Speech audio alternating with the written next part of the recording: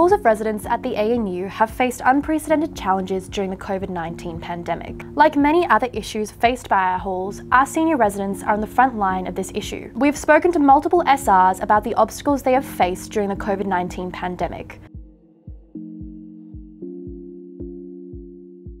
One of the biggest issues SRs have faced is the clear conflict between the role of a senior resident as someone who is responsible for pastoral care and the new additional responsibility of being someone who enforces COVID regulations. Pastoral care requires a level of trust and close relationships between SRs and resident, while the seemingly arbitrary and often contradictory regulations position SRs as the bad guys. As stated by one SR, it's very hard to cultivate trust and put forward compliance issues. And as raised by another SR, this means that SRs are incentivized to not enforce COVID regulations and compliance in order to still have a level of trust with our residents. Moreover, while there is obviously the need for COVID regulations, the inconsistency between rules, such as not allowing for more than 2 people in a dorm room, but having large bar nights with dance floors, means students are, according to one SR, not going to respect SRs trying to enforce a policy that both residents and SRs fundamentally don't believe in.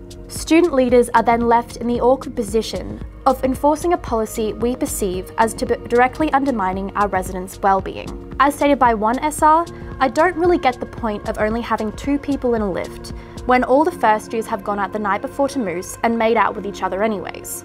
Wouldn't it be better to have looser restrictions that everyone actually adhered to, followed and respected, rather than really tight restrictions that everyone broke?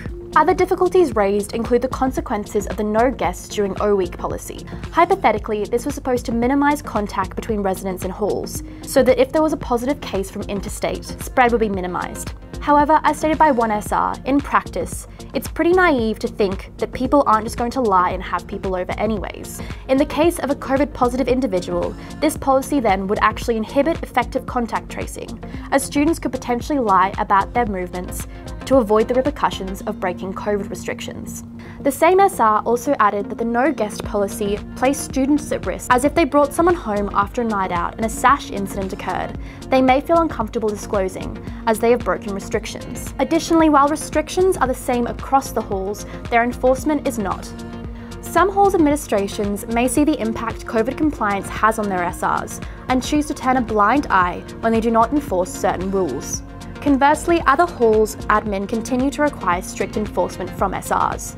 This further leads to cultural issues and can particularly alienate first years. For instance, those who belong to a hall with strictly enforced COVID restrictions may feel like they don't want to spend time at their own residence and go to more loosely monitored colleges. Restrictions on drinking in common kitchen spaces has also seen an influx in pre-drinking before events, especially with students who may have only just turned 18. As one SR put it, "We have seen dangerous levels of pre-drinking before events, nothing like we have seen previously. If people are going to be drinking excessively, there is somewhat of a choice. Are we going to allow people to drink in a common kitchen or outdoor spaces after 10 PM, where this is at least a minimum level of supervision and support, or have them drinking excessively alone in their rooms or at Civic? I, for one, think that harm minimisation is the best route."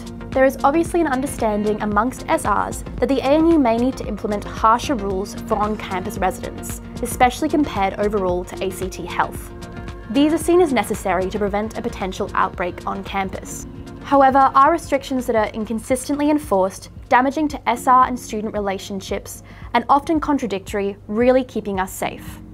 In response to the concerns raised in the story, the ANU stated that their COVID response office will organise a forum for senior residents to discuss their concerns and co-design a more risk-based approach on keeping their homes safe. Senior residents will also be able to provide advice on how to best support implementation, including what is the right balance of responsibilities between staff and student leaders.